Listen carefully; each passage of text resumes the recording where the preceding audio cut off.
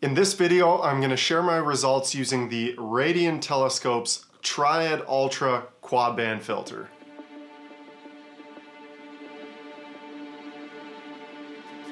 Okay, so here's the situation. It is a clear night, which is really hard to come by these days, and actually clear like all night long, not like last time. But there's a few challenges. There's a 97% full moon coming up. We're one day past a super moon, and also the city light pollution that I'm just used to dealing with. That's not really a challenge, that's more just a fact of life. So I've got a rig set up in a very strategic spot of the yard to capture something in Orion. And before you roll your eyes about that, it's my favorite constellation, and well, one of my favorites anyway. Sagittarius is pretty sweet. It's an awesome constellation. There's so many deep sky targets in there that I want to shoot this winter. Winter targets: Orion, the Horsehead, M78, the Witch Head, the Rosette even next door in Monoceros. There's so many great objects in there that I wanted to shoot, and I just haven't had the clear skies for it this year. And now, of course, it's March, and Orion's setting into the sunset as the night goes on. But tonight, I could still actually get 2.5 to 3 hours maybe on a target in Orion, so that's the plan. But it's the filter that I'm using tonight that I'm so excited about.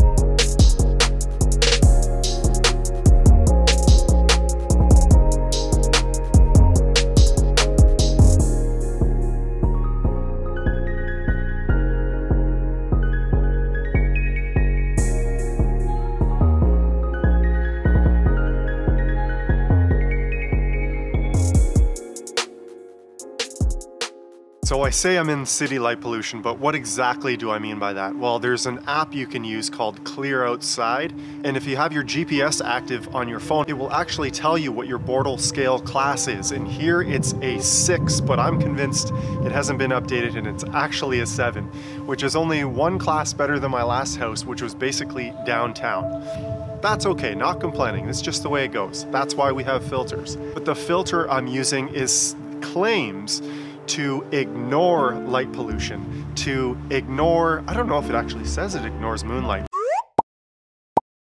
It's a multi-band pass, quad band, narrow band filter, which sounds too good to be true. You'll have to look at my final image to decide. The Triad Ultra Filter. Now, I had a 2-inch version of this filter in the summer as a demo. It was sent to me from OPT to try out.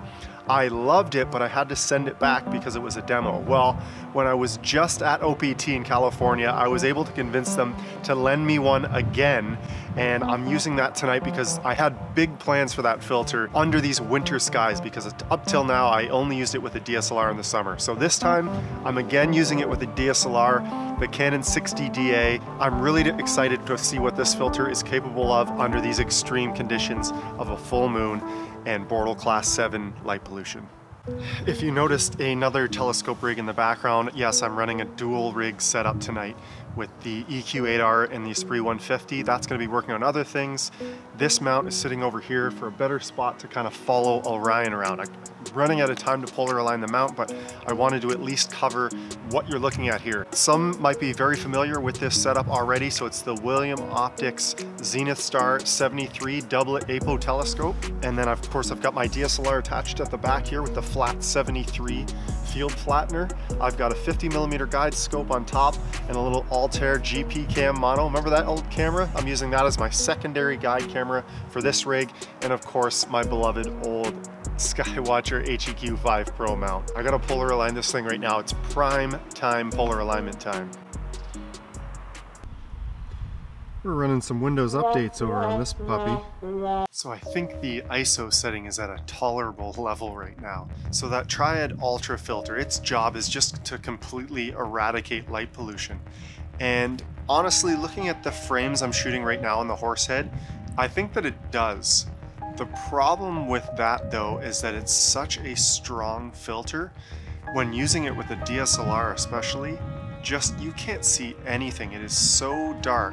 You can only see the very brightest stars in the sky through the filter in live view, so that makes framing and focusing really difficult depending on your method. If you have some sort of automated setup, can you hear Rudy snarling away? It could be really challenging to find, frame, and focus your target using a DSLR camera with this Triad Ultra Filter, but once you do, my goodness, the light isolating capabilities of this filter are really impressive. Right now, I'm shooting 5-minute subs at an aggressive ISO 3200 on the 6D and looking at the images, it almost looks like a 60-second sub from a dark sky site. It's really incredible. So there's dramatic contrast between the target and the night sky, which is the purpose of the filter, but these are 5-minute subs at ISO 3200. Can you even imagine what that would look like unfiltered? Here's what my 300-second exposure looks like on the Horsehead and Flame Nebula through the Z73 scope, the Triad Ultra Filter, and the Canon 60DA. So some solid details in there, and look at those nice small stars. I just love that. So what are we on here? Frame 7 of 50. And to be honest, we're gonna run into the tree, my big old walnut tree. Here's the settings here, ISO 3200, obviously shooting in RAW. And I'm using auto guiding and dithering. Look at how sharp those stars are. Those are pinpoint stars, baby. That's with this old HEQ5 mount, a manual polar alignment, and a really aging guide camera and a 50mm guide scope. So people spend so much time scrutinizing and arguing about PHD2 guiding and all these other best practices and settings. Let's just take a look at the graph here. Honestly, haven't looked at it yet. All right, so about a second. So at this focal length, that is doing just fine. I mean, 5-minute exposures on this old mount. Nothing wrong with that. So indeed, the moon is out now. Oh, is that the moon? No, that's just a horrible LED street lamp. There's the moon, which looks dimmer than the street lamp. So that's gonna shine some more light onto my images. Look at this light pollution. So this is perfect. This encapsulates what we're fighting against with that Triad Ultra Filter. This is the real deal, folks. And here we have Rudy, who is, if you can see his ears, he is just waiting for something to appear for him to run after. He is just on full alert. Plus, look at his shiny coat. That's the salmon dog food that he gets. Combination of really healthy dog food and tons of exercise. He is one of the healthiest 5-year-old labs you'll ever find.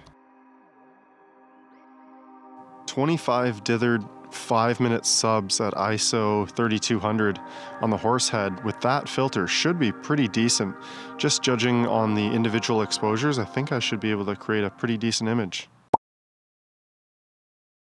Here's a look at the raw image files, the CR2 files captured with my Canon 60DA DSLR camera. They're 300 seconds each, so 5 minutes, shot at ISO 3200 using the Triad Ultra Filter and through my refractor. So as you can see, the first thing you'll notice as you kind of go through them like this is that the moonlight definitely comes through, which is, you know, not surprising, right? This just broad spectrum white light from the moon.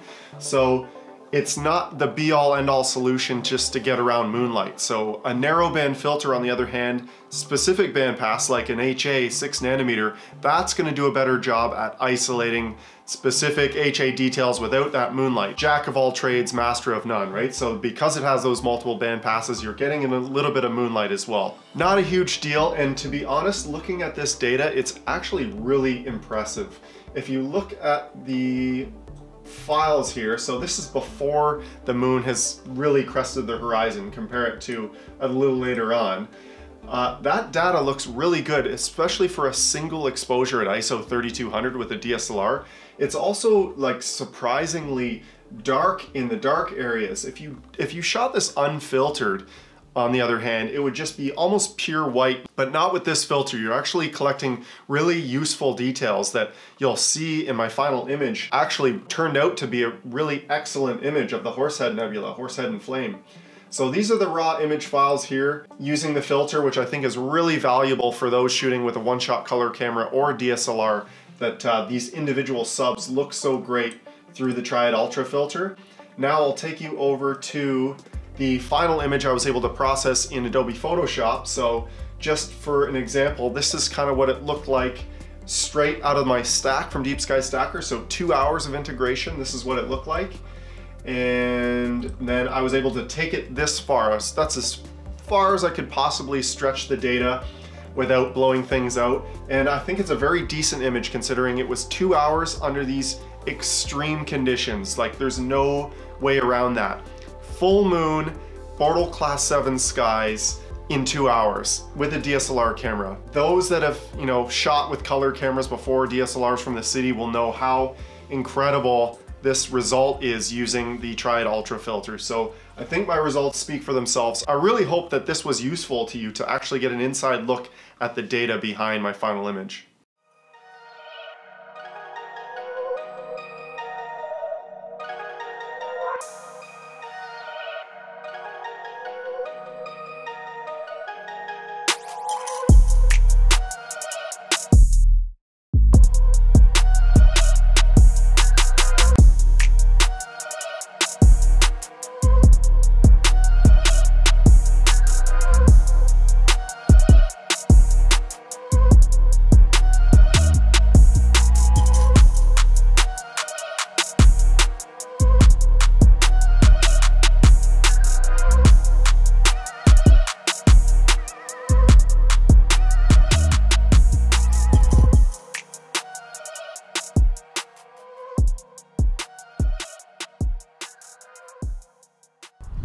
And rig number 2, we're having lots of fun over on this one.